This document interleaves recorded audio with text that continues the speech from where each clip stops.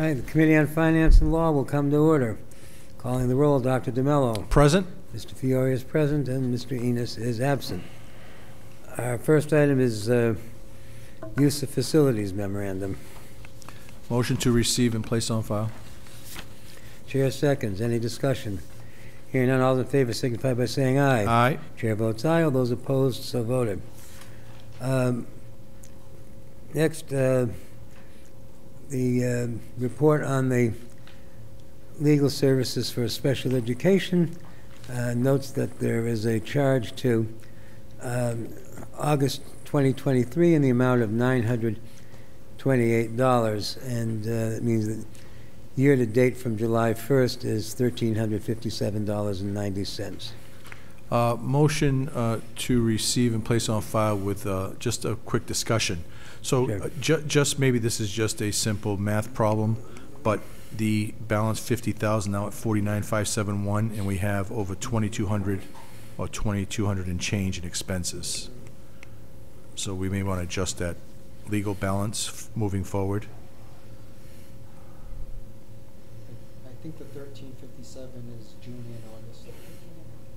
So It's July and August, excuse me. July and August, sorry. So that's Right. 2 months. But even if you take 13 out of 50,000, it's still 48 and change. Just for future records. So if we just note that that what we're receiving, there will be an amendment to the balance, Mr. Chairman. So noted.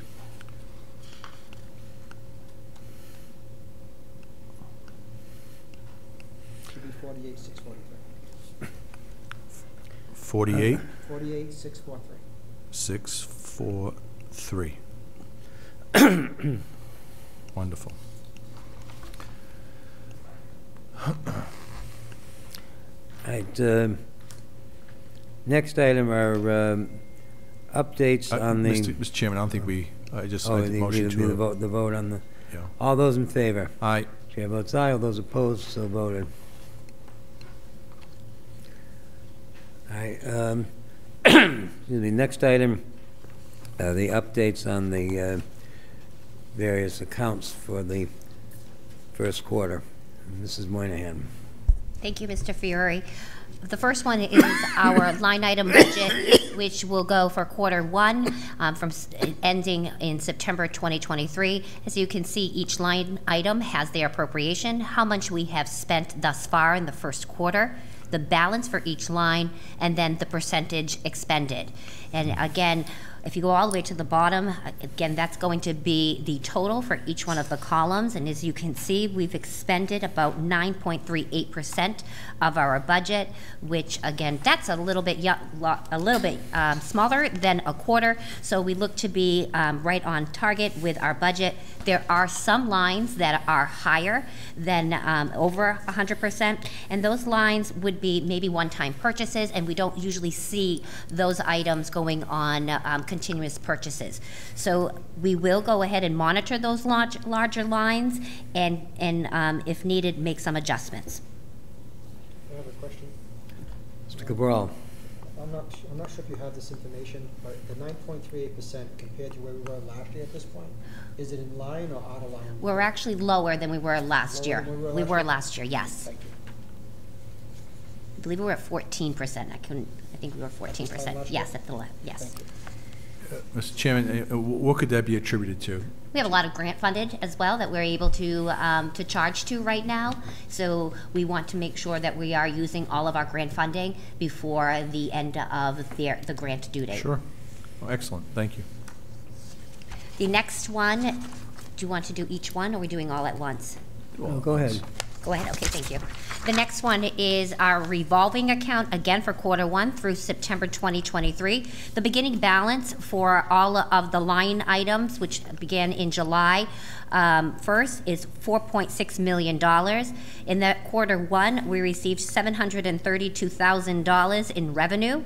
We've encumbered $25,000, and that $25,000 encumbrances is going to be given to, or going to be spent towards ADA upgrades, and that has just been completed at Bennett Elementary for the playground.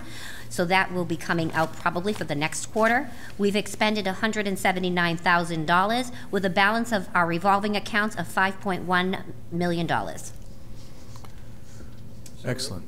So it looks like we're on pace to end the year with about $6 million in revolving. So when we meet with long-range planning, Mrs. Moynihan and Mr. Freitas and myself will be making a recommendation to tackle one of the athletic facility items. We talked about the dual softball field or address the softball field. So that'll be a recommendation when we go to long-range planning. That'd be excellent. Thank you.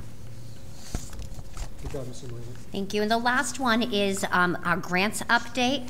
Again, through quarter one, you will see the fiscal year 2022. We do have some grants that have a grant balance, but again, they will see the end date is not ending until 2024. There are other grants that are new to the district, which are the ones that are have an asterisk. So again, each one will have the name of the grant manager, the purpose, the start date, the end date of the grant, the award amount, how much we've expended, and then the grant balance. If you look at each one of the lines, as you can see, right now for FY22 grant funds, we still have a balance of $9.5 million, again, in line with when the due dates are, so we will be expending all of it. FY23 grants, we have a grant balance of $1.6 million. FY24 grants, we've been awarded this year of $4.8 million. And we have not expended any of that money, which totals our balance of $30.5 million in awarding of grants, with our grant balance currently at $16 million.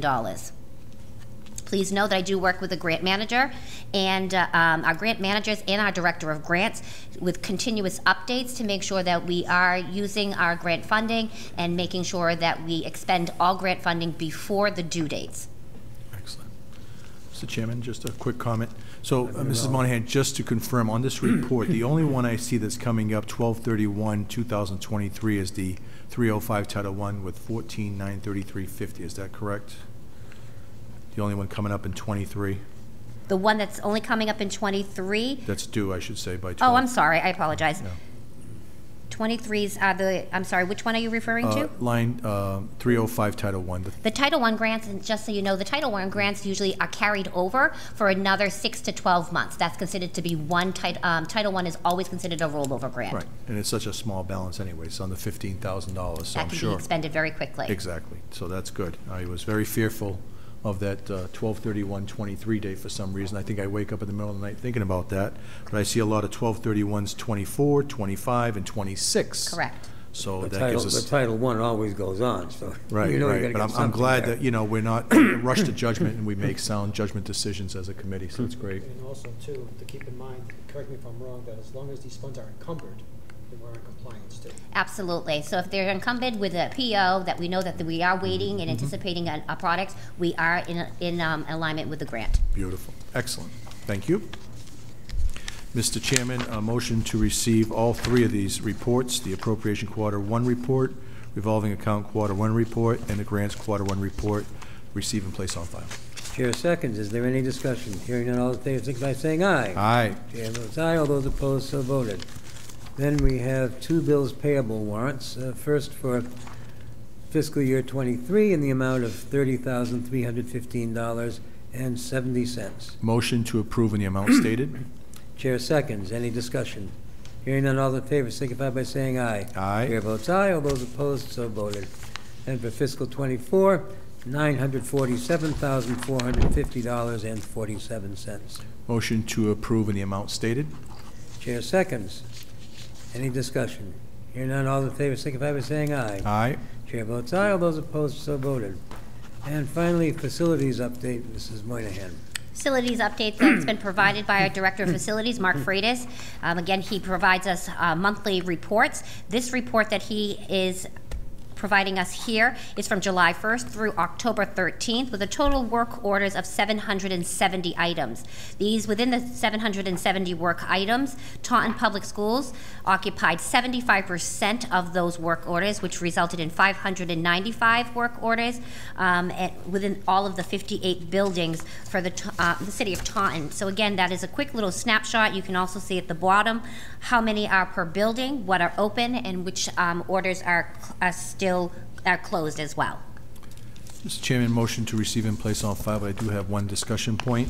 Chair I- seconds, go ahead. I know that we rave about our facilities and how state-of-the-art they are, and they're top-notch across the state, and these are quite a few orders. Do we need extra personnel to assist Mr. Freitas in any way?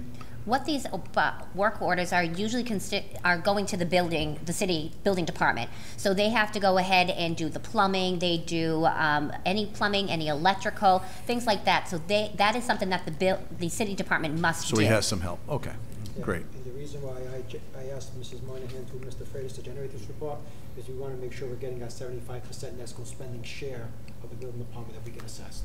Wonderful. So if there's a dip, or if there's an increase, It's adjusted, great. Thank you. For many years, there was a problem with accessing the building department because at one time, the building commissioner oversaw both the city buildings and the inspectional services and just couldn't devote enough time to supervising crews. Then they, back about a little over 18 years ago, I guess now, they finally added the second position that supervises just the buildings and not as involved with inspections, and that's made a big difference. Sure. I did second it, Mr. Chairman. All those in favor? Aye. All those opposed, so voted. Motion to adjourn. Chair seconds. All those in favor? Aye. All those opposed, so voted. Thank you. Evening, the second regular meeting of October for the Taunton School Committee should come to order. Please rise for the pledge and the national anthem.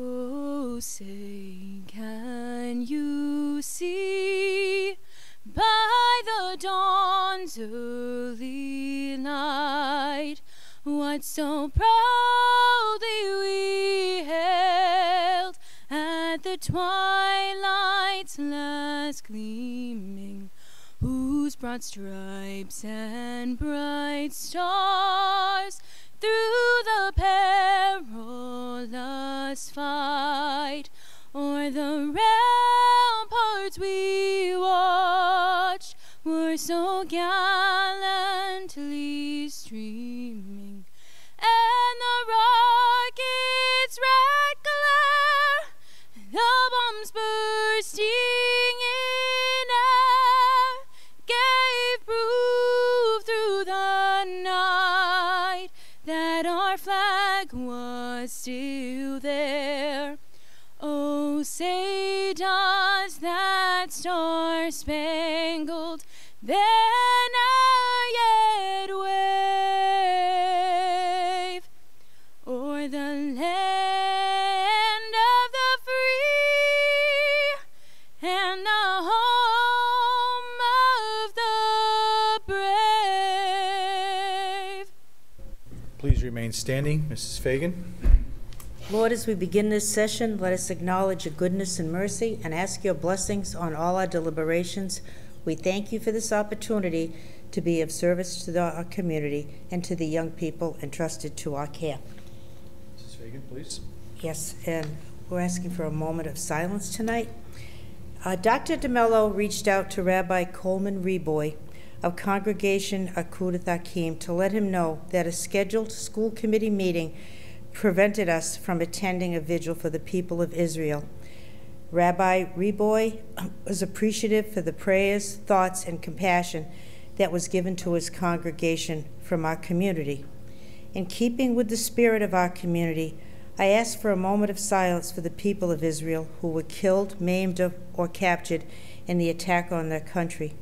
We also want to recognize the hundreds of innocent people of every race, ethnicity, or creed from many different countries, including those in the Middle East, who lost their lives by virtue of being in the wrong place at the wrong time. As we are all God's children, let us also pray for peace in our world by putting aside our differences to make our world a better place. Our thoughts and prayers go out to all those who lost family and friends. And a moment of silence now.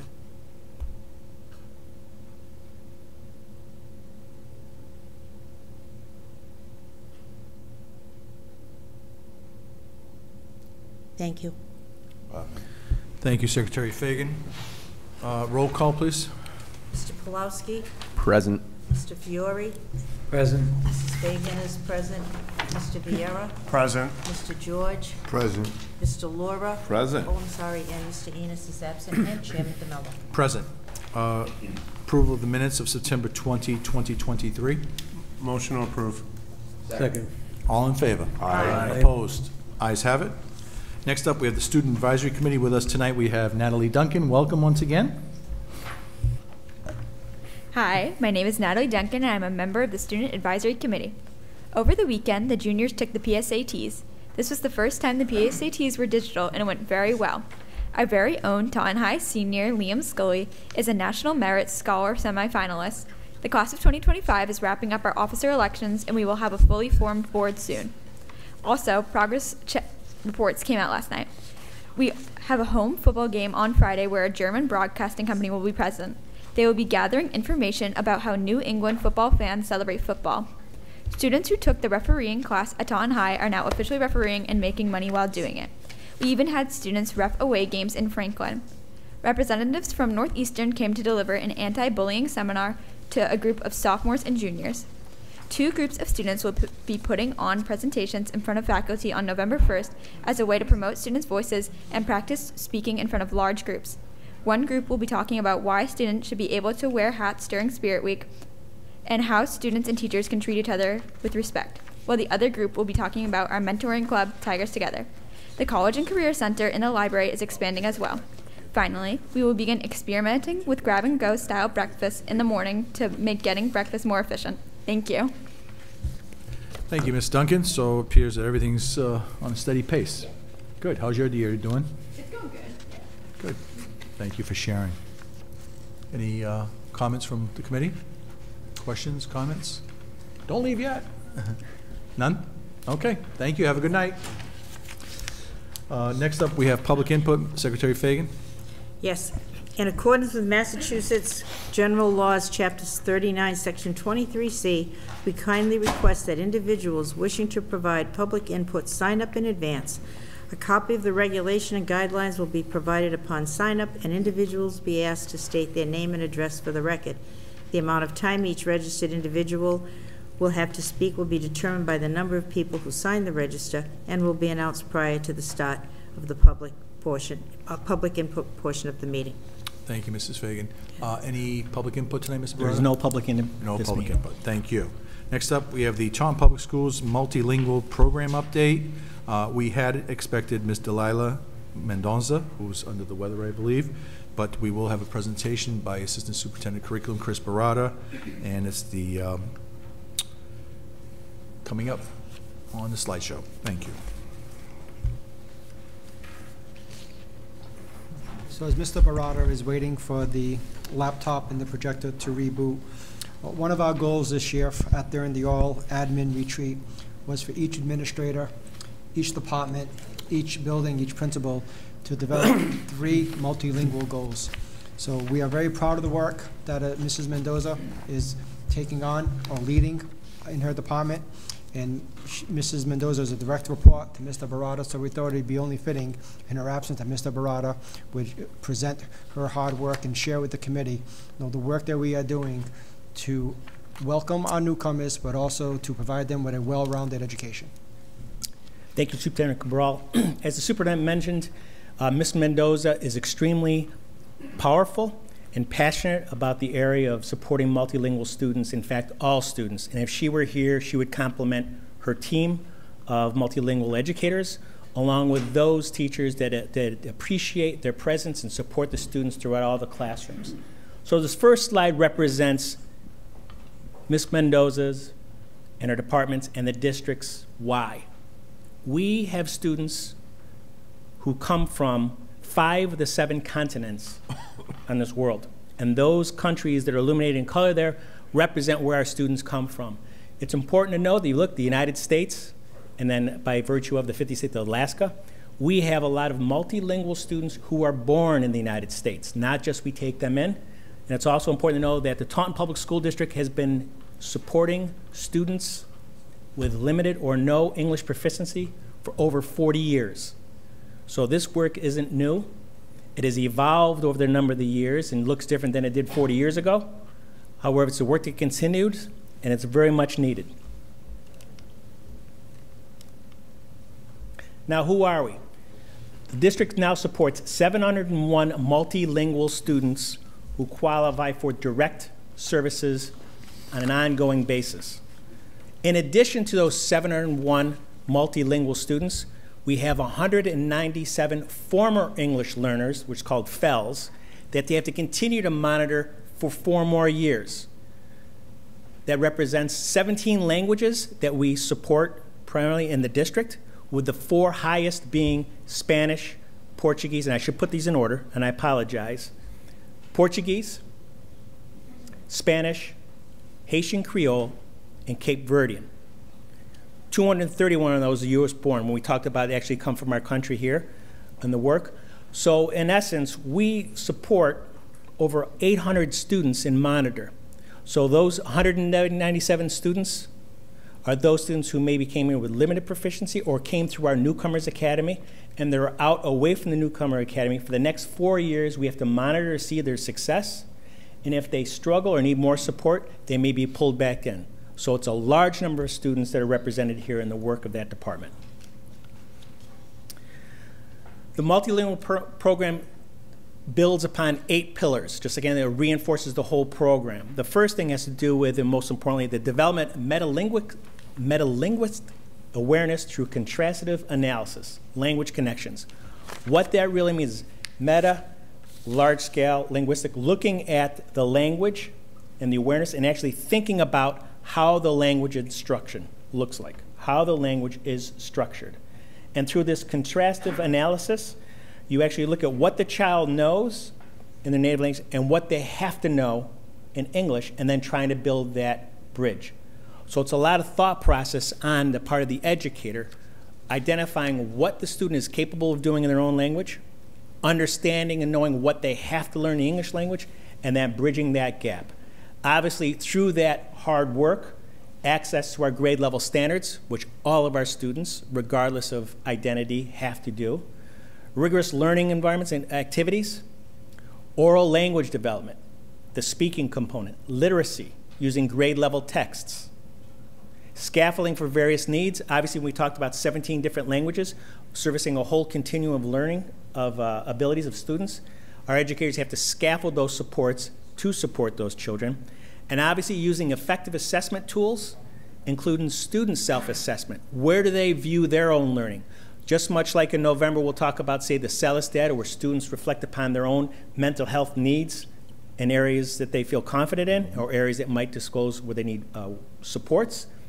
Our multilingual learners will also self-assess of where they feel their skill set is. And obviously, the social justice themes all tie together in supporting our students. Now, the programs that we have here. All educators are required to attain their SEI endorsement upon certification, which means for Sheltered English Immersion Competency Points and PDPs. All right, that's grades 1 through 12. How do we support our students? Our Newcomers Academy, think of it as your spine that run from elementary, middle, and high school. We support students at the elementary level, specifically here at EPOL, in 3 classrooms, a grade 1-2 combination, a grade 2-3, a grade 3-4. So the educator will actually teach across grade level standards, using differentiated instruction where necessary, and then pulling them together with those common skills that are needed on both levels. At the middle school level, the Newcomer is located at Parker, services grades 5 through 7. We actually have 2 educators there. A humanities teacher who will teach ELA and social studies, English language arts and social studies, and STEM, math and science. So those students in the Newcomers Academy revolve around those 2 educators. At the elementary level, they have 1 classroom teacher.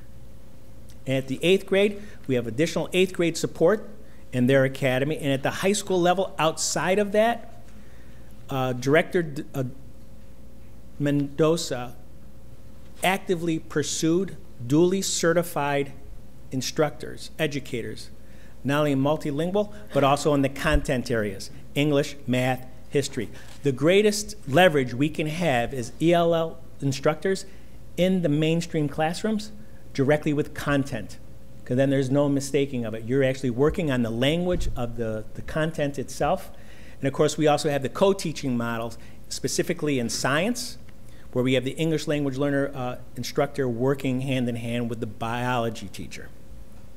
And again, when you think about that, we say, well, wait a minute, a multilingual learner, here's someone who speaks, Haitian Creole or Spanish. Well, just like that student goes into another room, you have the language of English, language arts. You have the language of mathematics. You have the language of science, all new to everyone. And the strategies that our multilingual educators use to support our multilingual language students works for all students, because they all get dropped into that domain of others speaking of what is a math language, what is the science, the language involved in science and such.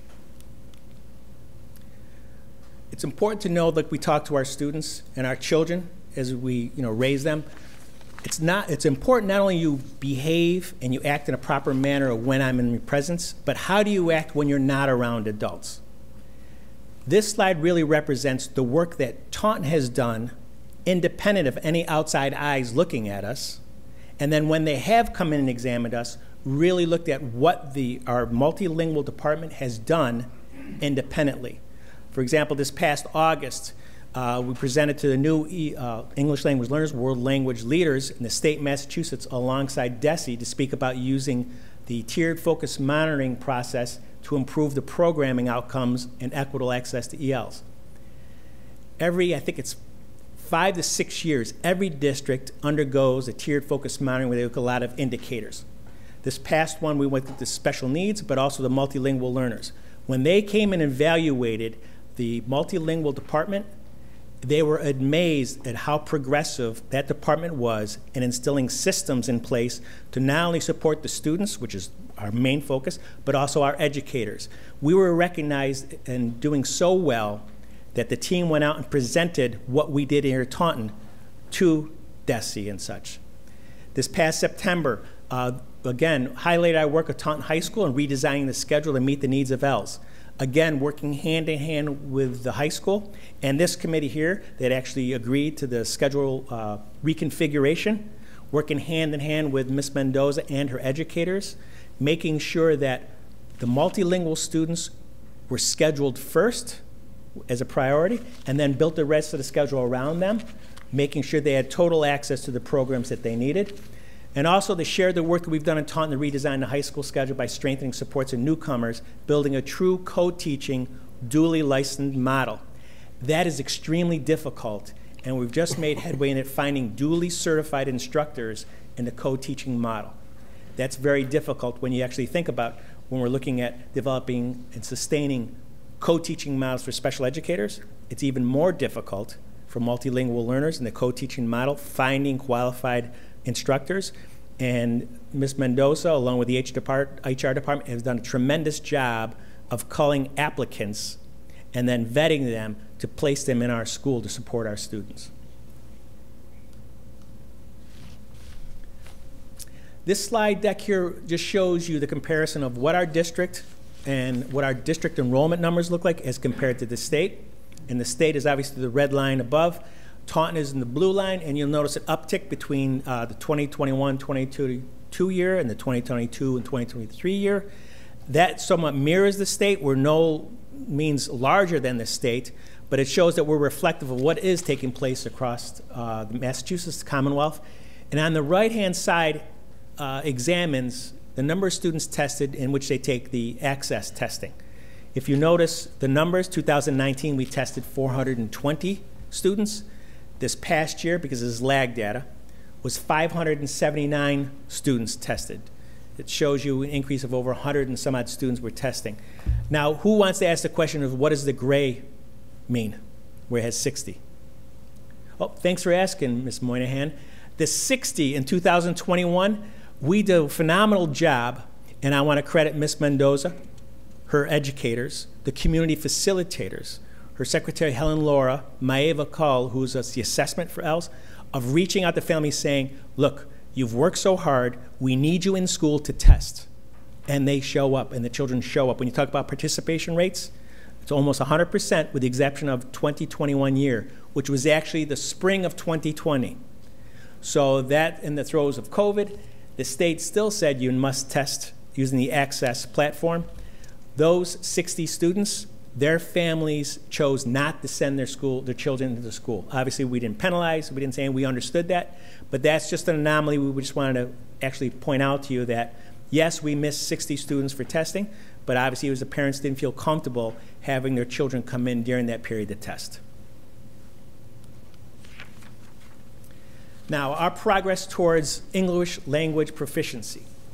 The number of students, and this is again last year's data, we haven't got the reports for this year yet, the number of students who improved or students increased their level, 285 of our students improved on their testing. 27 students stayed the same. We did see a decrease of 114 students not performing as well. Now, there's a lot of variables that go into that. You could have students who basically didn't do well on the assessment. We also taken and we found a lot of students join our district later in their schooling, say in high school. So they haven't really benefited from the rigorous instruction that our educators provide. So when they take the test, they might not have performed as well as they would have if they'd been more time with us. You also look at those numbers that we'll see evidence in other slides. We receive a lot of students, again, some are born right in the United States, some from across seas, right, who have been not enrolled in schooling in their home country, or it's been disrupted through some traumatic event, or this may be the third stop of country where they've visited other countries, enrolled in their school systems, which was another like ours, and trying to catch up with, wait a minute, they might have been in this school system learning this language, now in this another country doing this language, and now they're here in the United States.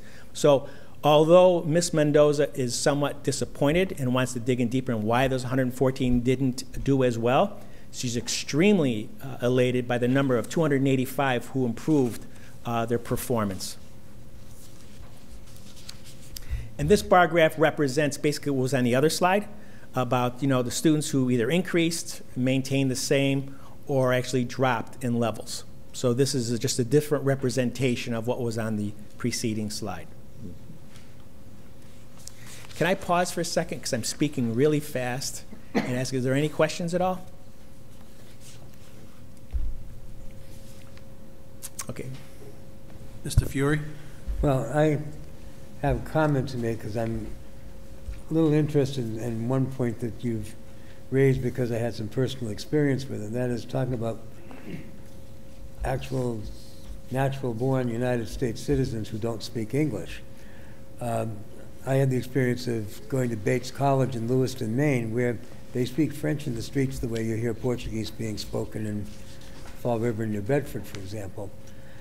And I was doing poll checking in an election, and there were people after people who were voting United States citizens who spoke not a word of English because they had French Catholic churches, they had French Catholic schools, they could get Montreal newspapers, they could get Canadian radio and television, they had local French, they never needed to learn English. They could get along in that kind of environment. And we need to be looking at some of the social factors that prevent some of our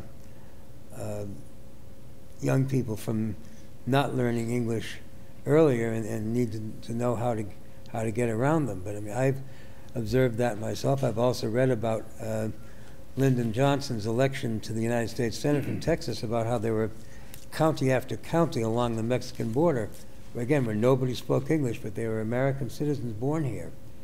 And that's a really serious phenomenon that needs more and more study. Thank you, Mr. Fiore. And that goes to, I think it might have been the 8th pillar in the program about social justice, is the aspect of how do we as a district respect the home or a native language spoken in the home and agree that they should continue that while they learn English as well. And that's that component of, hey, you have to respect the cultures you come from, and actually you should foster it and continue it so it doesn't filter out. This slide here, I know the school committee, those who sat on either the elementary school improvement plan segments or the secondary, look at the line graphs dealing how our students perform against the state. On the left-hand side, our English language learners' growth on MCAS. Again, we always want to achieve at high levels. The next step below that is how well our students grow. And in terms of ELA, we actually outperformed the state in the 2023 assessment. And that was reflective of the graph there. We did take a dip in 2021, not as far as the state did. And again, we're exceeding what took place for the state. On mathematics difficulty, where we sort of were above the curve, up until this past year, we slipped a little bit below the state level, and that's the graph that's representative on the right-hand side. Again, more work to be done, but if you talk about, or we mentioned earlier about the language of certain content areas, math is very nuanced, just as much as science, in the language that we use. And if we have a lot of discourse, student discourse taking place, the language and the understanding of it is really, really important.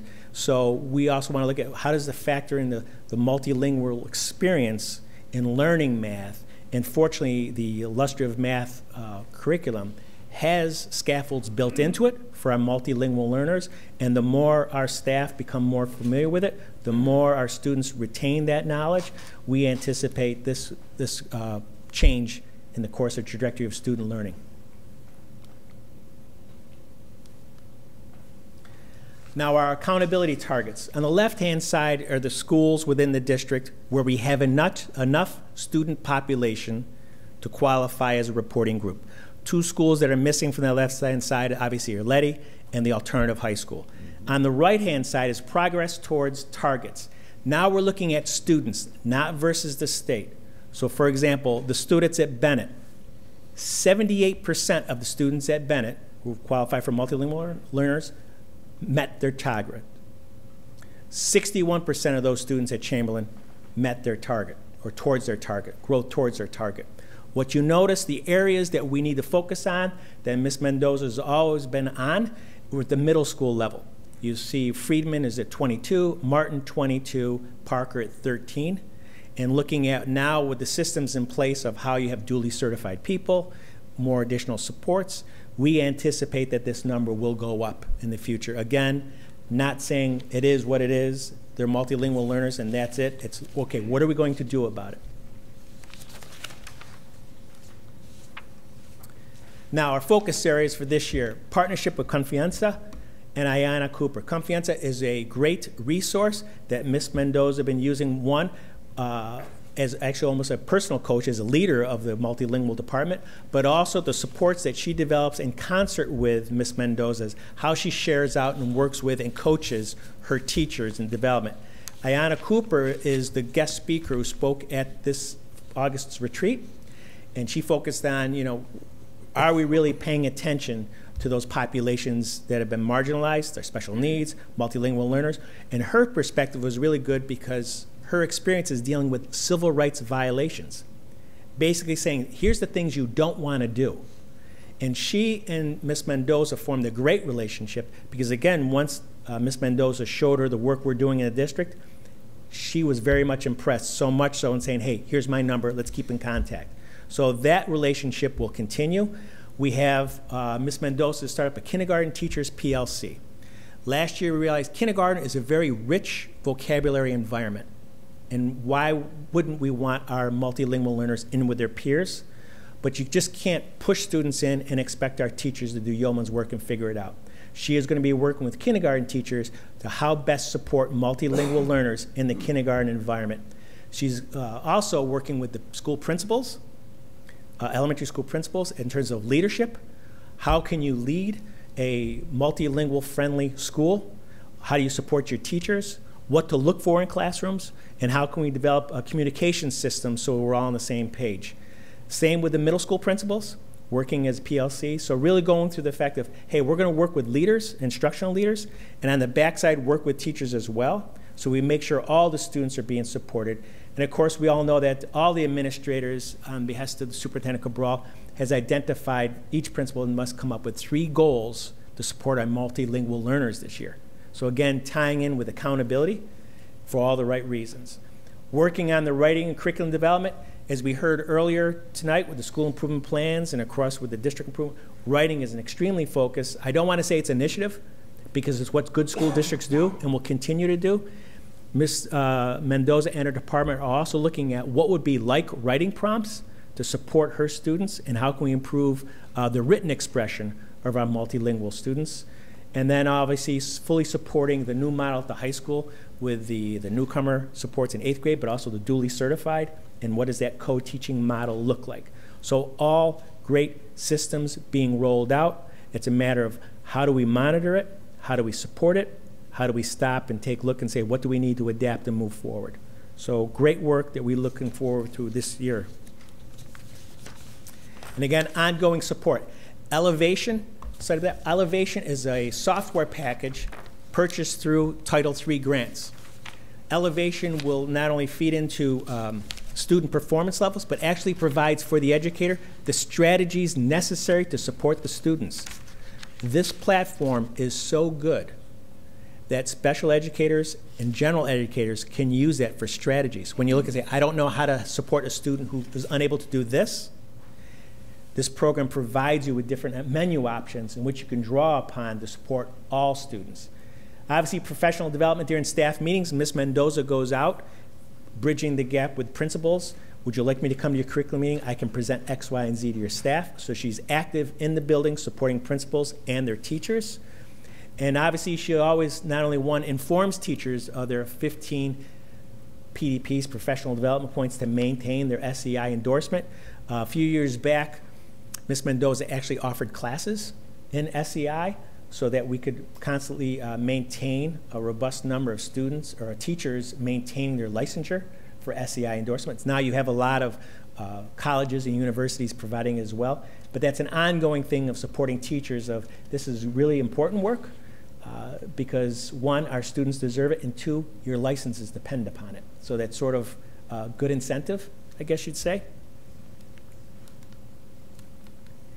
And I believe that's the end of Ms. Mendoza's presentation. I hope I did it justice because she will hold me to it, but she's a very proud Tauntonian. She went through the schools.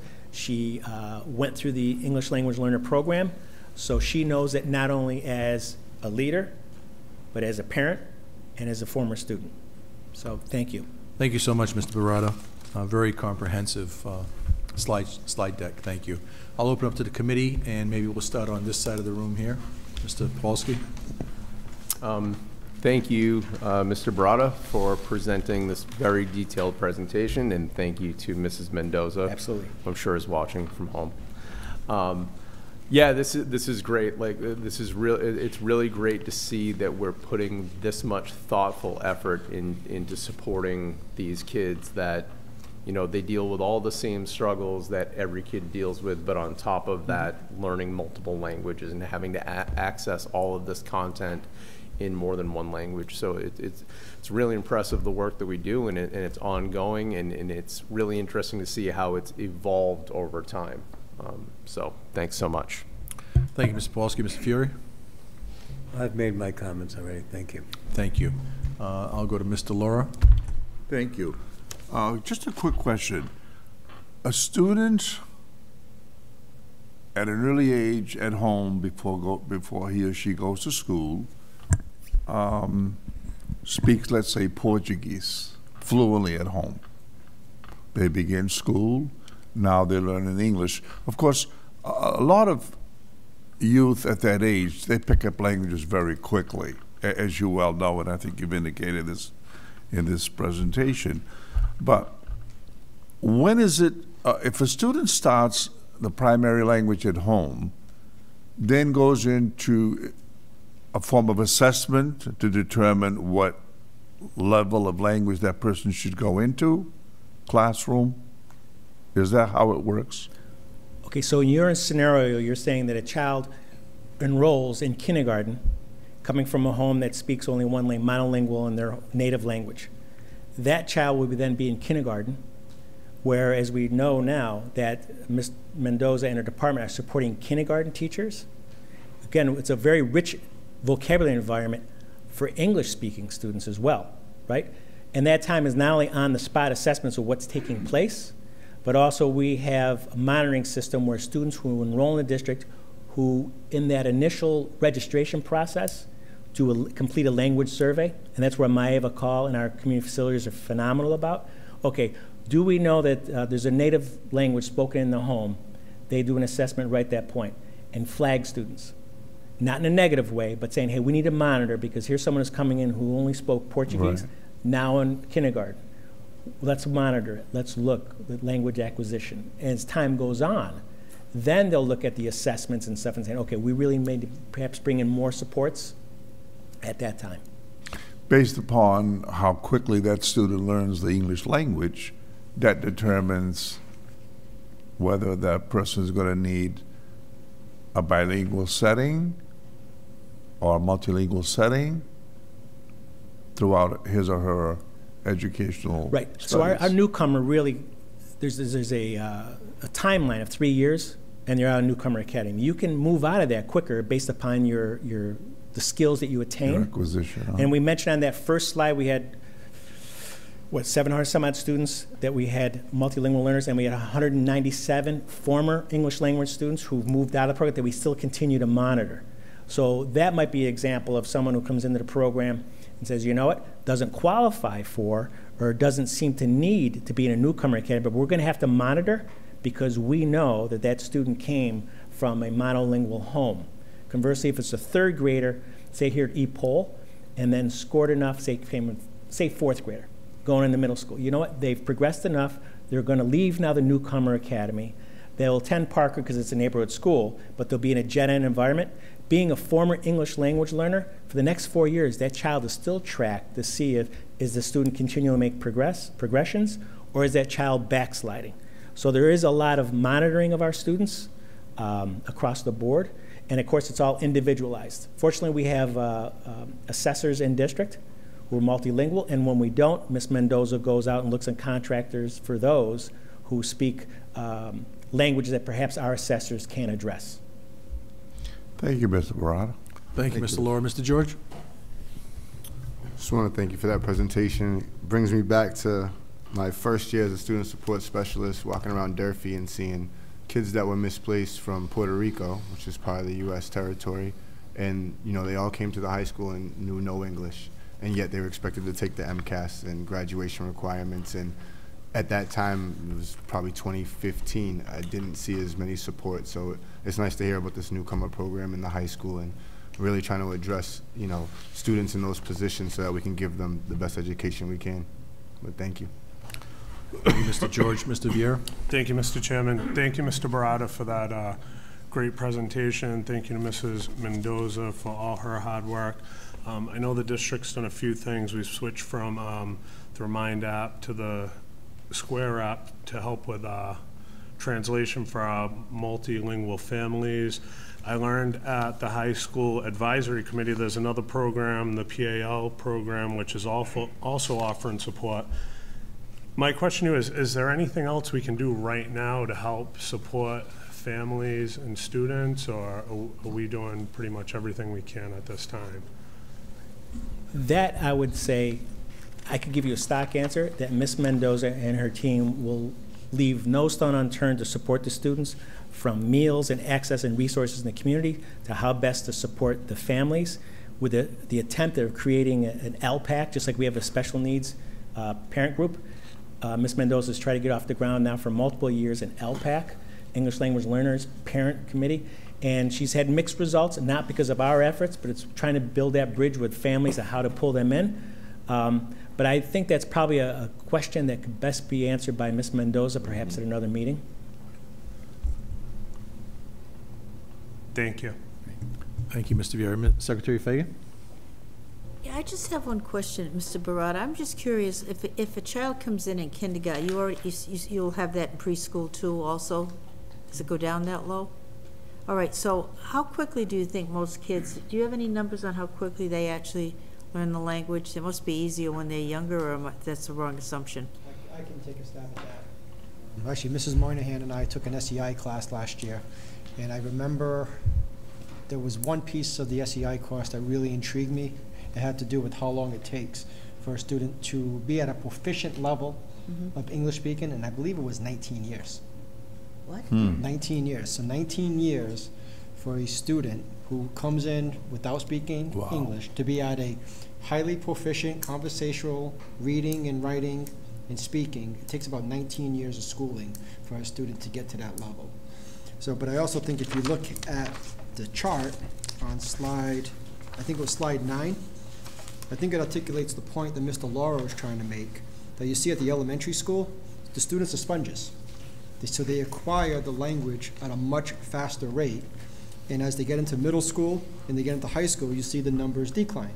And when we get into the budget cycle, when Mrs. Moynihan starts talking about the different sections of funding, the state provides additional or more dollars for the older students in the L program because it takes more time, more effort, more work. So depending on when a student comes in to the country and enters into a multilingual and immersion program, it will depend on how long it will take them to become fully fluent in the English language. And then the only thing that I would add is this is a quote that I think Mrs. Mendoza or somebody shared during one of our meetings. People often forget that our multilingual learners, they have language, they just don't have the English language yet. You know, so that's always something that we need to be very mindful of. Just because a student doesn't speak English doesn't mean they have a learning disability, doesn't mean that they're not intelligent. And sometimes people confuse, you know, a student who doesn't speak English or is struggling to acquire English, so they must have a learning disability. They just need more time acquiring and mastering the language. So do they take the MCAS in their native language? Or they don't? No, there are some adaptations to the MCAS. I know we have Spanish and such, but not fully reflective of all the languages. Oh, okay, all right, thank you. Thank you, Secretary Fagan. So let me just share a quick bit about my history. Growing up in the 60s, born in 64, growing up a predominantly Portuguese neighborhood in New Bedford, living on a third-floor apartment, I was that kid that spoke Portuguese within those 4 walls. And as soon as we left those 4 walls of the apartment, it was English with my brothers, sister, and friends. And we had the neighborhood where the bakery was Portuguese, the banker was Portuguese, the shoe store was Portuguese, the market was Portuguese, everything was Portuguese. So my father, who wasn't fluent in the Portuguese language till his death, he could speak okay with English and comprehend and so forth, didn't find a necessity to master the English language. And we were the translators back then. My mother, on the other hand, was a little bit different. But, you know, it goes to show that, you know, sometimes you're thinking in English but speaking in Portuguese or vice versa. So, I mean, these kids at the young age can adapt pretty quickly, as we just saw. And I think it's a testament that kids could have a second language, no matter what that second language is. It's a, yeah, exactly, Superintendent. It's a superpower. So, Superintendent, anything to close? No, because what you just described, Dr. DeMello is my mother. So my mother to this day, 80 years old, and she can get by purely on Portuguese based on the neighborhood that she resides in back in my hometown of Fall River. So again, it still exists in pockets, and I think at one point, I'm sure Mr. Fiore could give us a history lesson on all the different ethnic groups that occupied this community and predominantly were able to get by speaking their ethnic language. Well, on the other hand, I'm kind of an exception to the rule.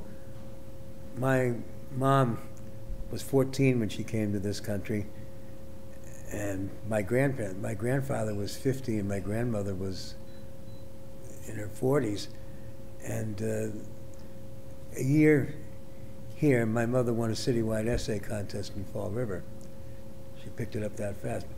She and my aunt, when they first came over, spent a lot of time in the balcony of movie theaters, and that's how they picked up a wide variety of the language. And my mother was a sponge who just did it, but I know there's so many other people. I think if I were in that situation myself, I'd have a lot of difficulty, but Mom plowed right through it, and she spoke English better than I do, and I have a lot more education than she did.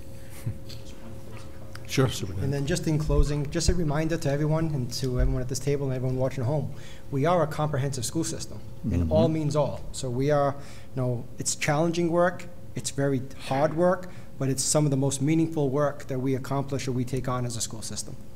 Excellent. Hats off to Ms. Mendoza. Just quickly. Mr. Laura. Just one more addition in what we're speaking about. I came to this country at the age of 9, and I could say, I remember fluently, I could say thank you at the age of 9, and they put us in the classroom for about 6 months where we interacted in our own language. Very little English was spoken in the classroom, but we did it. Were able to survive the 6 months. After 6 months, they put me, my brothers, my friends in a regular classroom. No bilingual teachers. You simply had to learn. And it was the time then, that's how it was. And sure, we survived, we've done well, we've excelled. But the times have come so well that now we offer all these tools and the resources where someone from another country can actually, through the learning process, can acquire the learning capabilities. But at one time, and prior to that, there were people back in the early 20th century that just were put into schools without any additional teaching to simply do to survive. Thank you, Mr. Laura. And before we move on, is there any motions to accept, or do we need any of that stuff? Motion to accept the report and place it on file. Second. All in favor? Aye. Opposed? Ayes have it. Thank you so much. Next up, we have the superintendent's report. Superintendent Cabral. So I'm not going to read the report that you have in your packet. I'm just going to summarize the key points of the report. So I apologize if you're following the report. I'm just going to summarize just several bullets for each item. So as Natalie Duncan mentioned earlier, I'm very proud to announce that our very own Taunton High School Liam Scully was named a semifinalist for the 2024 National Merit Scholarship Program. The top 1% of U.S. seniors, which equates to about 16,000 students nationwide, and Liam Scully is part of that 1%. Based on Liam's academic and extracurricular excellence in the Key Club, the Latin Club, the math team, as well as the jazz band, that all factored in to Liam being recognized as one of the top 1% of seniors in this country. And we are all, as well as Liam and his family and the staff at Taunton High School, we are all awaiting the next stage of the competition, for which 7,140 students will be awarded scholarships totaling $28 million. Next in my report, something that I'm very excited and something that we've been waiting long and hard for at Taunton High School is Taunton High School and Bristol Community College are one step closer to receiving an early college designation status. So Part A of the application was approved, and Taunton High School has now moved on to Part B.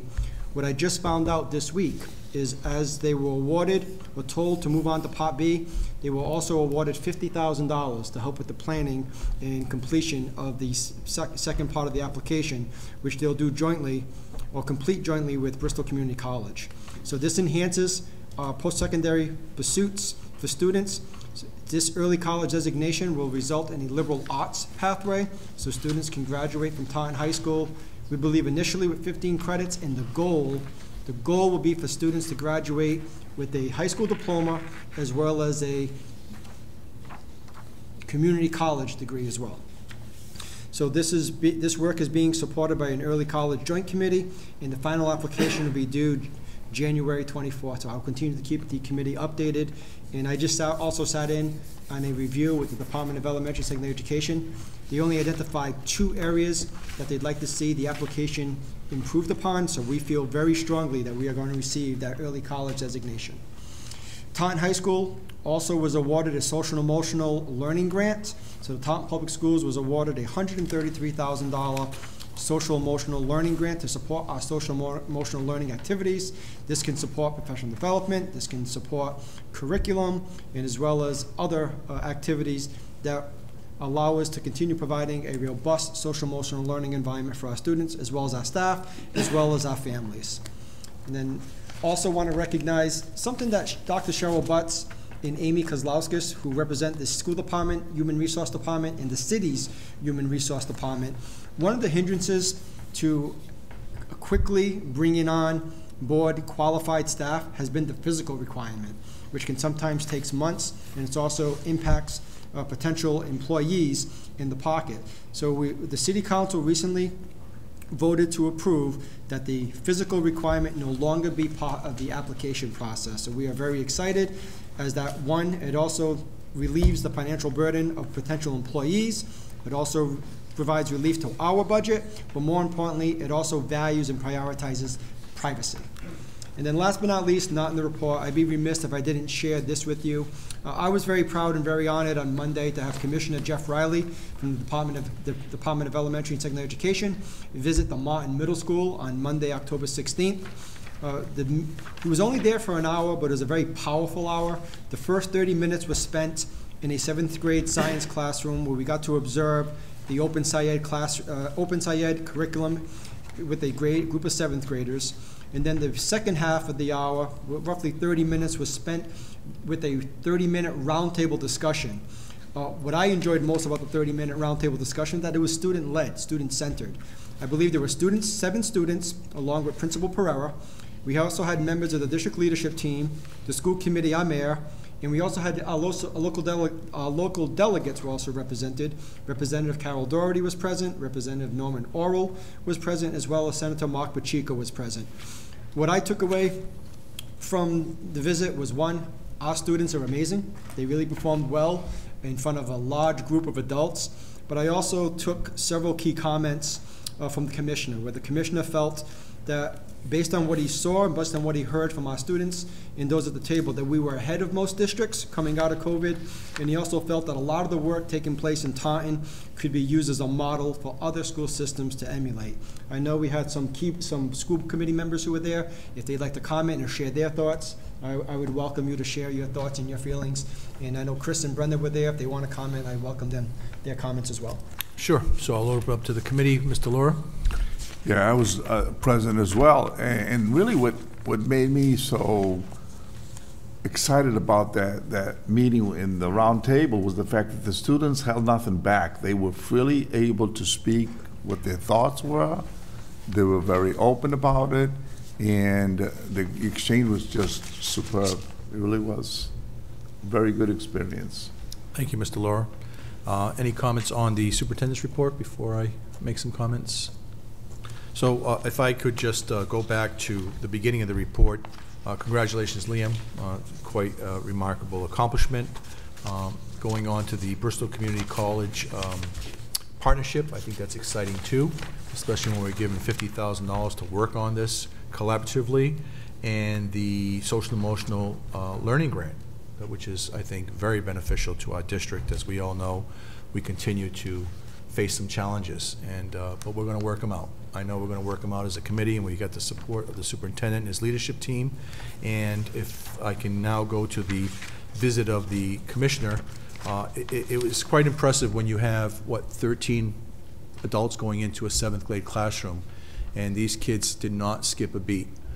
They were studying some pretty interesting stuff, some pretty difficult stuff, and there were 2 or 3 that always had the answer, and of course some others that were a little bit hesitant, a little bit shy.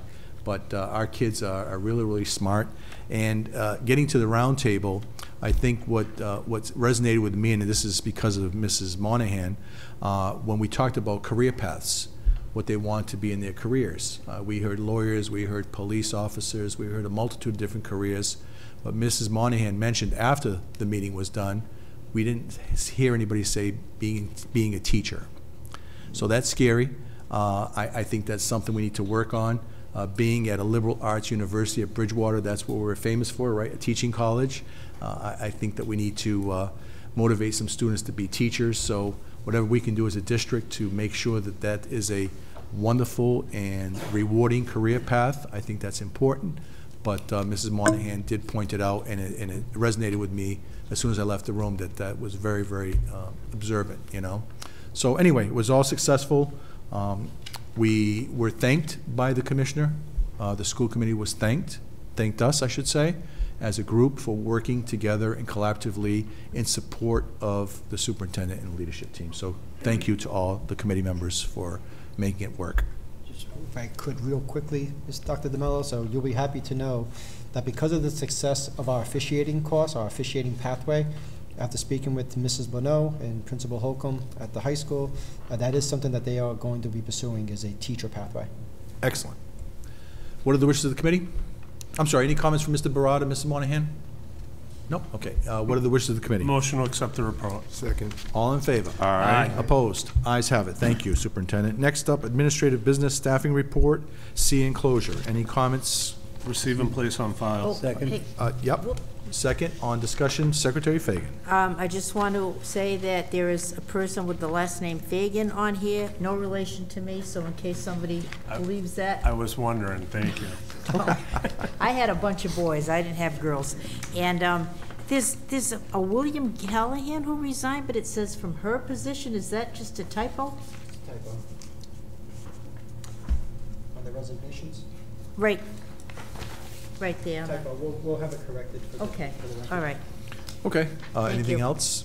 Nope, that's it. All in favor? Aye. Opposed? Ayes have it. Thank you.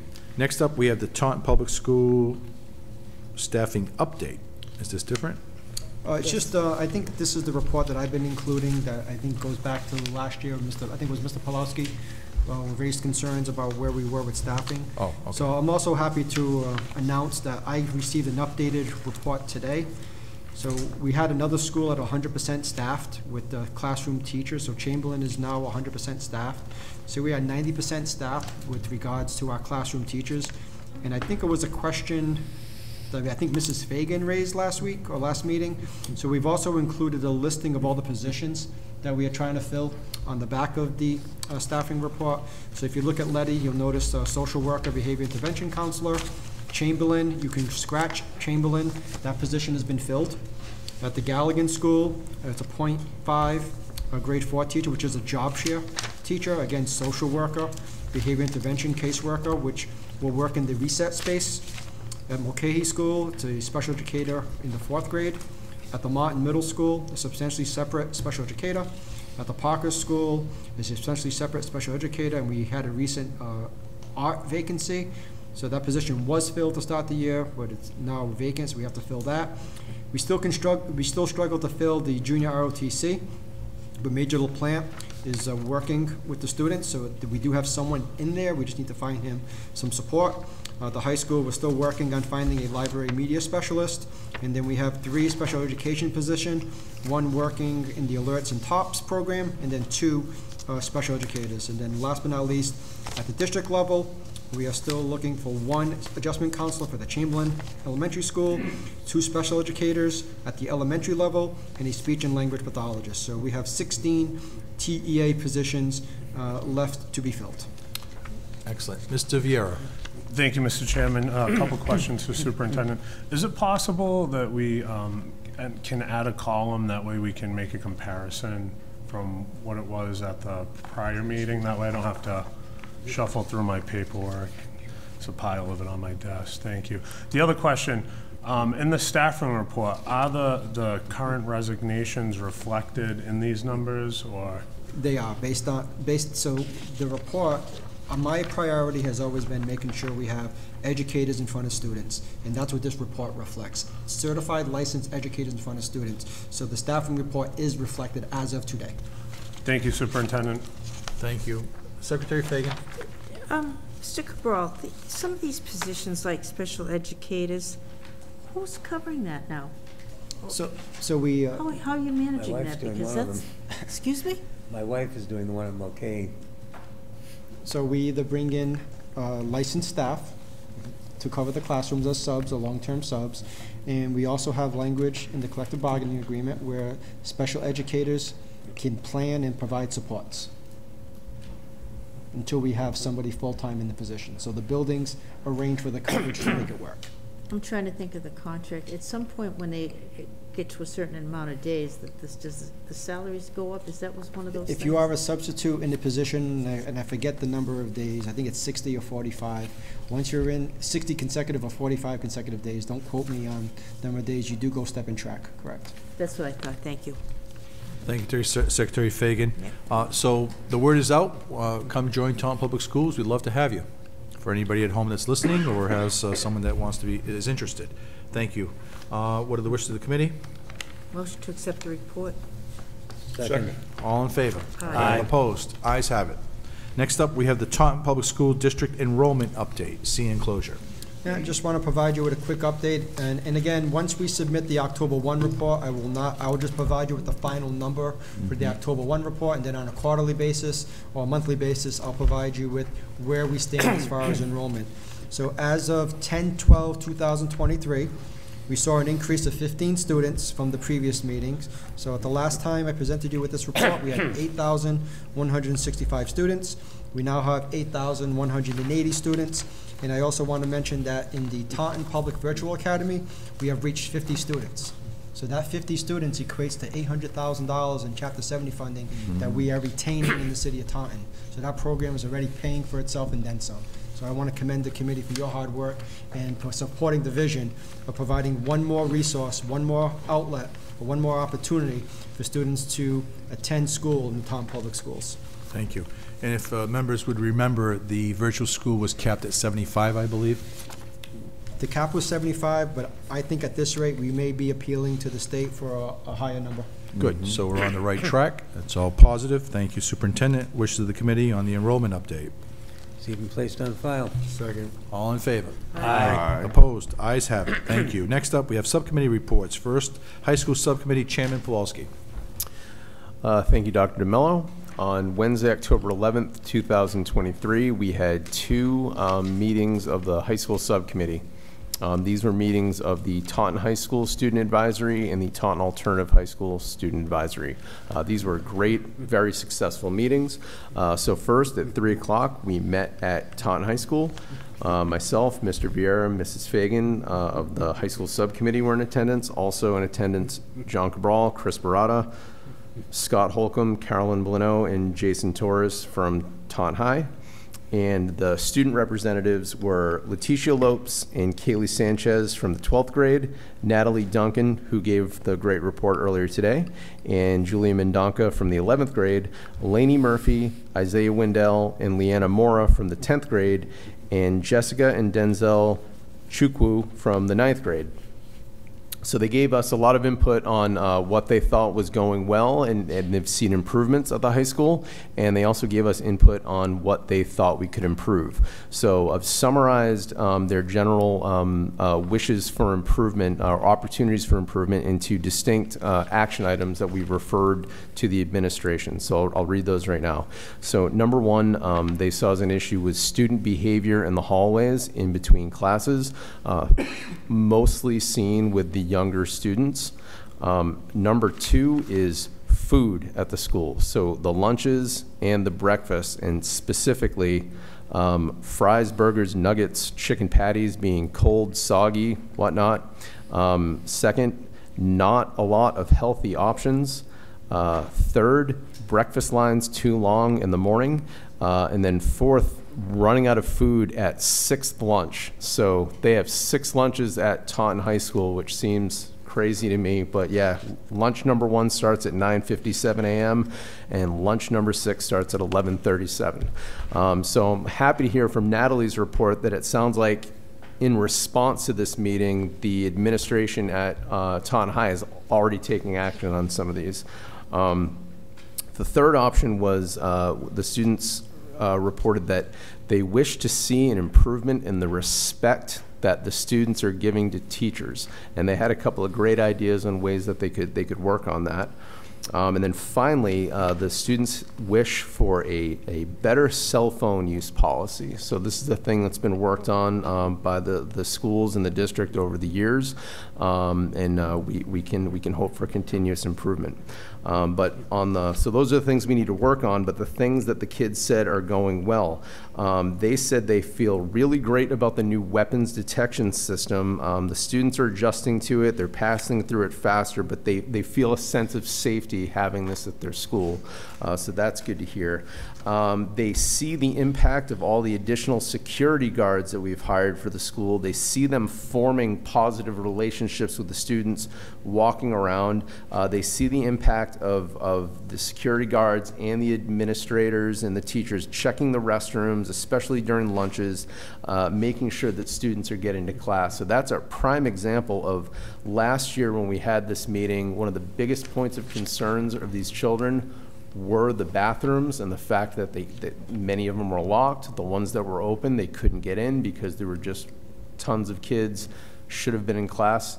They're not seeing that now. Kids are seeing that they can leave class, go to the restroom, do what they need to do, get back to class. So that's really important, and like big round of applause to the people at Taunton High and the district for making these improvements, but mostly to these kids for speaking up, having their voices heard, and then seeing the impact of it. Let's see, the bathrooms have much improved. They said that. They feel like things are improving every year at Taunton High School. Mr. Vieira mentioned it earlier, but Leticia Lopes spoke to us about the PALS program, in which they're helping newcomers come along. So an experienced student of that language would meet up with a newcomer of the same language, get together with them, teach them about all the different clubs and after-school opportunities for them, sports and whatnot. So she was really proud of it and the work that they had done. So that was great to hear.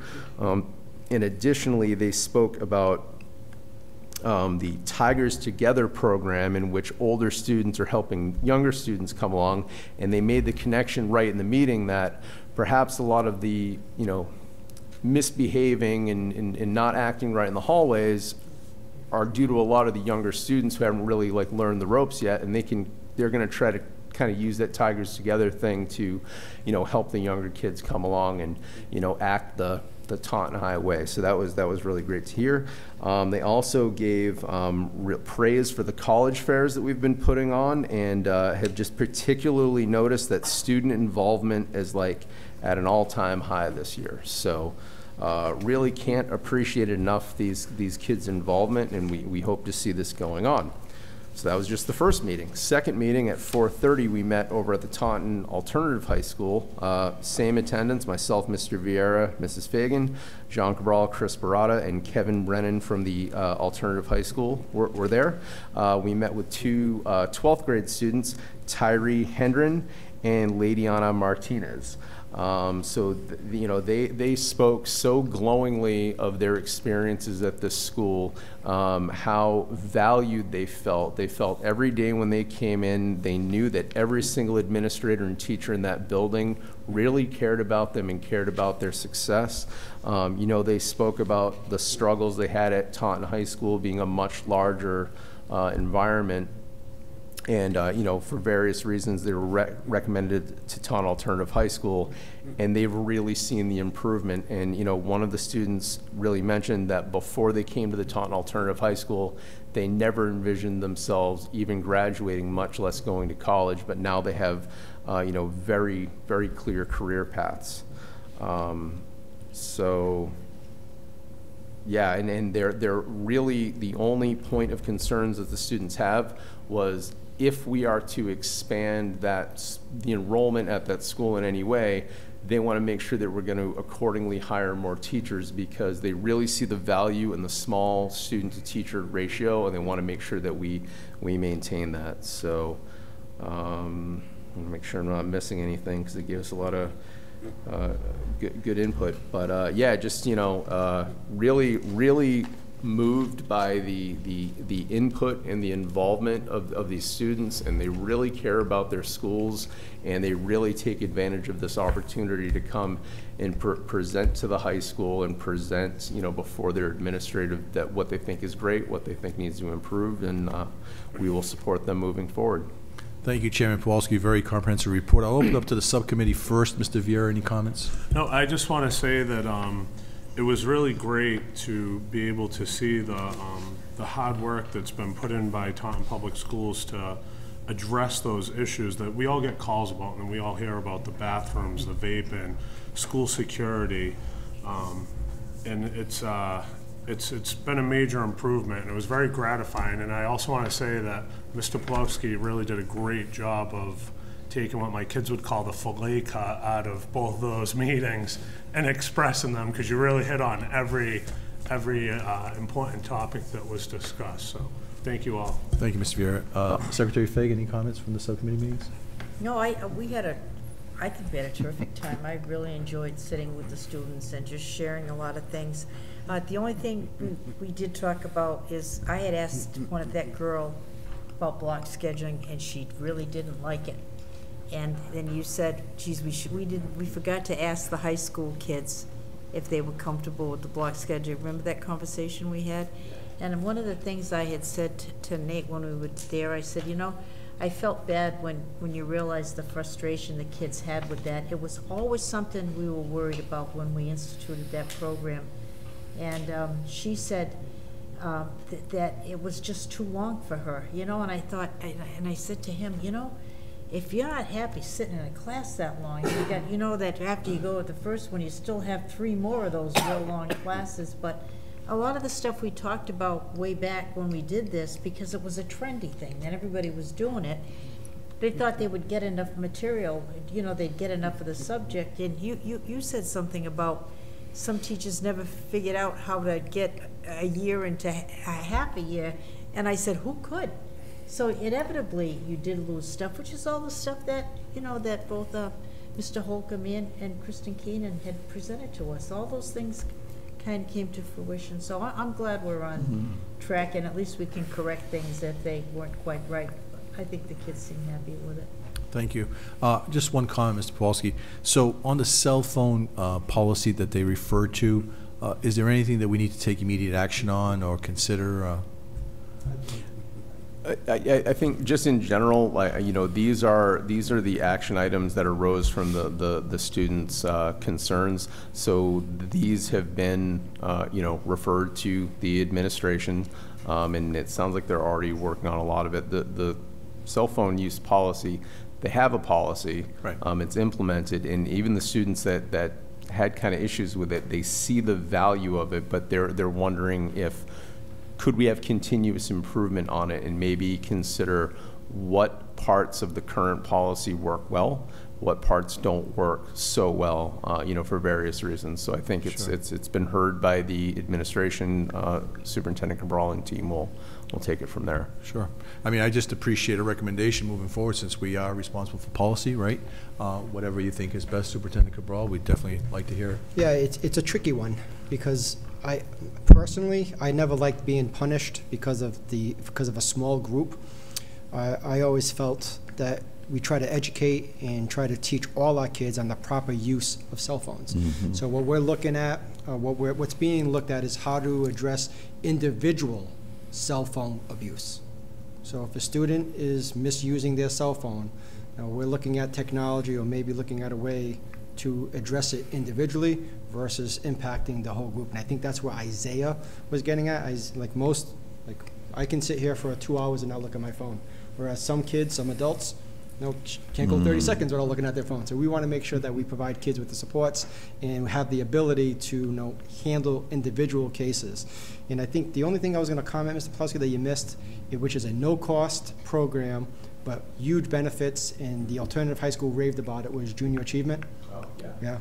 How they talked about how that program, I think it was Lydiana, talked about how that program has really inspired her and really, and Tyree, because they were on the team, the entrepreneur team, and how that has really helped them become connected and be engaged. And again, these are free programs that we're taking advantage of. So I just want to make sure that was added. I know you know somebody who serves on that board. Yeah, and it is in the report as well. And again, I got to thank Mr. Cabral because he took all the notes. So he took much better comprehensive notes than I took. But yes, that's right. Both Ladiana and Tyree are members of the Junior Achievement, and that's one of the things that's a program that, although it's offered at Taunton High School as well, they never felt like that's something that they could be a part of at Taunton High School. When they came here and they're in a more comfortable environment, that was a thing that they gravitated to right away, and then they're just like really taking that and running with it, and that was a big source of pride for those two students. So thank you for reminding me of that, and yeah. So thanks. Sure. Mr. Vieira. Thank you, Mr. Chairman. Superintendent Cabral, not to put you on the hot seat, but the food services seems to be a continued issue. Is there anything that we're doing to address that? I know we heard his presentation about how he's checking all the boxes, but it doesn't sound like we're getting results by just checking boxes. Yeah, so I have some thoughts that I'll share with Mrs. Moynihan on how we can, when we meet with the group again, measure if there has been improvement. So I'll connect with Mrs. Moynihan. She'll follow up with the food service director. I believe there needs to be some type of quality control, measures where we're assessing or checking the food before it goes out to make sure that it's consistently being cooked to the standard that we expect at each of the lunches, and also making sure when I hear 6 lunches and we're running out of food, that's concerning when we have 2,000 kids. 60% of our students, 60% of our students, that's and sometimes is the only meal or sometimes the most nutritious meal they receive. So I want to make sure that all our kids have access to high quality meals, because the work that we did during COVID, I think we served over 600,000 meals during COVID. So now that we got our kids in the building, I want to make sure that they continue to receive the nutritious meals throughout the day. And something else that I thought about too, sorry to belabor the point, but once you guys give me a mic, I can't stop talking. Maybe it's something we need to look at the high school because of 6 lunches, something that we implemented at the middle school level. And again, I don't know how it translates to a high school with 2,000 kids, but maybe we look at embedded snack time, working snacks for kids who are eating early, so they have an opportunity to have a nutritious snack before the end of the day. So that's something that I'll explore with Principal Holcomb and Assistant Principal Bonneau. I like that. Mr. Vera? Thank you, Superintendent, for answering the question. It was very detailed. Appreciate it. Thank you. Mr. George? Thank you, Chairman. Going back to the cell phone policy piece, I would recommend that we just explore maybe the Yonder pouches, where it's like a pouch where students are able to have their cell phone in it, but it's a magnet that shuts it, so they're unable to access their phone unless they bring it to the administrator that may have the magnet that opens it. So if we have kids that are frequently, not following the rules, and we don't want to, make other students have to put their phones away, we can explore this Yonder pouch, which they currently use at the school I'm working at, and there's no problem. Like, the kids come in, they know the expectation, they put their phones away when they need to use it, they come to us, they express why they need to use it, what's the reason, and we let them use it if it makes sense, and if not, we request that they go back to class and do what they got to do. So, Great. Thank you. Thank you. I really want to pick up on the snack piece, because someone that eats lunch at, 9:57 in the morning, and you don't leave until, 2:10 in the afternoon, I think that's a great idea, Superintendent. I think we should. Those are all the kids that were coming back for the 6th lunch. Yeah, well, that could be, but anyway, no, I think it's something that, we need to think about, and, we're here collectively thinking about it, and let's have some action on it, so thank you for bringing that up. Again, after we analyzed the potential impact on a building of that size, but the way we structured it was a working snack, not a full course meal with silverware and fine china and linens. It's a working snack. Great. What are the wishes of the committee on Chairman Pawlowski's report? Motion to accept the report. Second. All in favor? Aye. Opposed? Ayes have it. Thank you. Next up, we have the Elementary Subcommittee, Chairman Laura. Thank you, Mr. Chairman. The subcommittee met this evening, present with Mr. Pawlowski, Mr. George, and myself, and we had 2 presentations on the school improvement prioritization by Principal Gagnon and Principal Kelleher from the Galligan School, Ms. Gagnon, and Mr. Kelleher from the Bennett Elementary School. And both of them spoke of the priorities of their particular facilities. And the priorities were basically that all educators, particularly in grades 2 through 4, will have a clear understanding of grade level writing standards and demands are demonstrated through the consistent implementation of the rubrics and the exemplars. And in this, they speak of the categories which they would bring these priorities to, and through analysis and strengths of the challenges of the programs, they would speak about the stockholder engagement. And if we have the time, I could break this down further for the report, but what are your wishes? I'll leave it up to the committee. Do you want me to break it down? But basically, they came down with outcomes of what they wanted to do. And so, again, analysis and strengths of these challenges. They would speak about the stockholder engagement. And this would involve students, families, educators, and community leaders to inform how this priority would lead on itself. Then you go into outcomes. And this is for accountability of the programs, of the specific targets they are meeting in reference to MCAS, in reference to assessments and so forth. Additional data, you'd have student perceptions of their ability based on surveys, and then it went to role clarity as to what the strategy would ensure that the stakeholders would fully understand the priority. On priority number 2, you have the district. The district is developing, strengthening Tier 1 of social and emotional systems of support to address the needs of our students and their families and our educators. And again, subcategories of purpose, accountability, role, outcomes, etc. A very, very, very constructive meeting, a lot of information, and we just thank them for their dedication and how they will implement their overall views and priorities. And that concludes the report. Thank you, Chairman. Laura, any comments from the committee? Questions? What are the wishes of the committee? We accept the report and adopt the recommendations. Is there a second? Mr. Pawlowski, you seconded that? Thank you. All in favor? Aye. Opposed? Ayes have it. Thank you, Chairman Laura. Next up, we have Finance and Law Subcommittee, Chairman Fiore. Thank you, Dr. DeMello. The Finance and Law Subcommittee met this evening with myself and Dr. DeMello.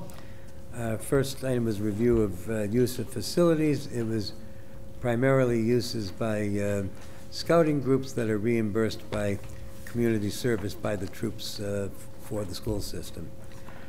Then we reviewed the update on special education legal services for the month of August 2023. It was $928.90. Dr. DeMello caught a mathematical error in the balance of the account. It's because they forgot to take the August figure out. The balance that's shown is the balance after July. I went and calculated it. Anyways, the expense was $928.90.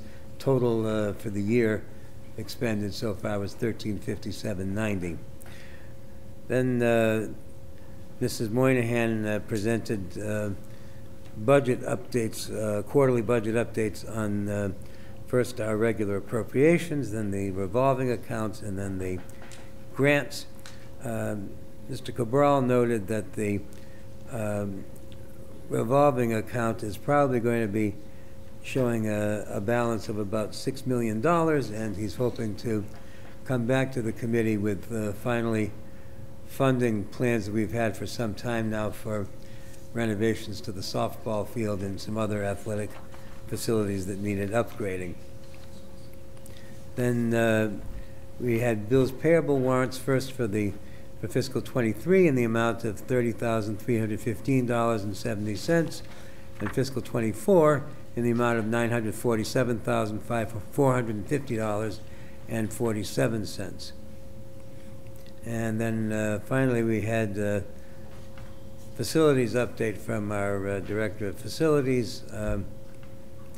Most of the work that needs to be done by the school department itself has been completed. There are some items that still need to be completed through the city's building department, but they are in the works. And then the committee adjourned. Thank you, Chairman Fiore. What are the wishes of the committee? Motion to accept the report and adopt the recommendations of the Finance and Law Subcommittee. Second. On discussion, Secretary Fagan. Yes, on page 10, voucher number 2126Z, that is a Fagan I'm related to. So I'd like to vote present on that particular item, if that's okay. Part of the motion with the report. Thank you.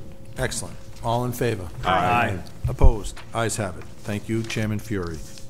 Next up, we have new business. We have Unit A Subcommittee, Joint Labor Management Committee. That meeting will take place Wednesday, October 25th at 4 p.m. On that subcommittee is myself, Secretary Fagan, and Mr. Laura, correct? So we have no conflicts with that, I believe? None. We're good with that? Yep. Okay, great. Next up, we have unfinished business, action items updates. First and foremost, Lance Corporal Raymond LaPointe dedication update. Superintendent Cabral. All right, just a quick update. Want to keep the committee informed that I'll be meeting with our veterans to finalize the rendering. So once we have once we have their approval on the rendering, we will get it costed out and get an anticipated arrival installation date, and then schedule the dedication. Excellent. Thank you, Superintendent. Next up, we have the James L. Mulcahy Library dedication update for the community at home that will take place on Saturday, November 4th at 10 a.m. This is a public event. We invite everyone to come to the ceremony at 10. There will then be followed by an open house at 11 a.m. I know that Mrs. Fagan will be cooking some blueberry muffins for all of us. Is that correct, Mrs. Fagan? Oh, And sorry. brownies as well. Wrong event, sorry. That's the Old Colony History Museum on Saturday. But seriously, all members are invited. It's going to be a real special ceremony for three distinguished educators that had an impact on many students in the city of Taunton. So I'm sure it's going to be announced on the website. I'm sure the city will have it on their post. And of course, invitations are going out, and I welcome anybody to be in attendance. Any questions about that? Seeing none. Next up, we have the Taunton Public Schools Manic Community Health Ribbon Cutting. That's taking place on Friday, November 3rd at 10 a.m. And Superintendent Cabral, could you elaborate a little bit more about that, please? Just very excited, and this is something I shared with the commissioner on Monday. He thought it was a great use of our ESSER dollars to provide the community or half the district with a community-based health center. I mean, I cannot say enough about our partnership with Manit Health. You know, the work that they are doing in the district with our students as well as our newcomers. So again, this is also a community event, and I'll provide you with the final details as far as where the assembly will be held. And then there will be food provided, some light refreshments, and a tour of the facility.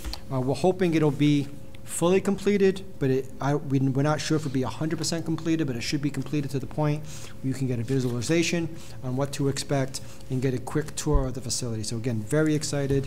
I don't think there are many school systems in Bristol County that have a community-based health center, and I believe this will be a model that others can follow or others can model in their district.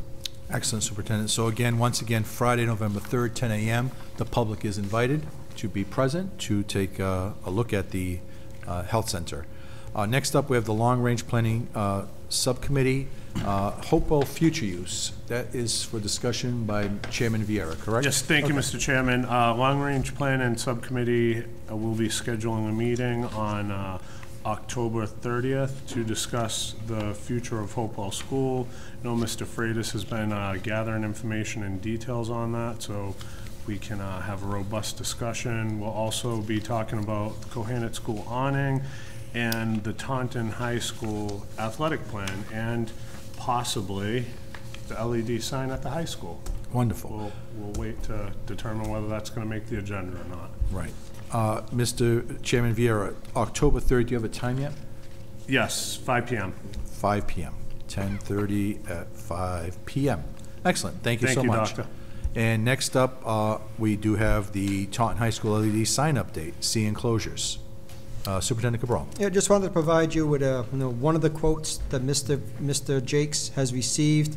He did reach out to the vendor who installed the original sign, and they provided two quotes for a smaller model, which is 4x8, which is about $22,000, and there is a larger model, which is 5x8, which goes for about $25,000.